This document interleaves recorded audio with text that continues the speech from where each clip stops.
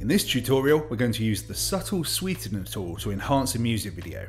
The Subtle Sweetener adds some sparkle, some warmth and space to the audio, which are all really just fancy musical ways of saying we're going to improve the sound of it. So let's hear the original track that we're working with.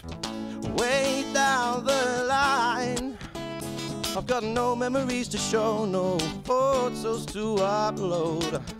It's not bad, but it could be better.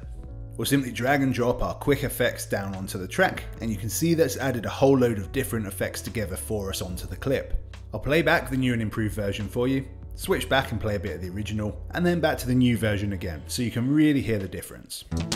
Way down the line, I've got no memories to show, no photos to upload. Way down the line, I've got no memories to show, no photos to upload.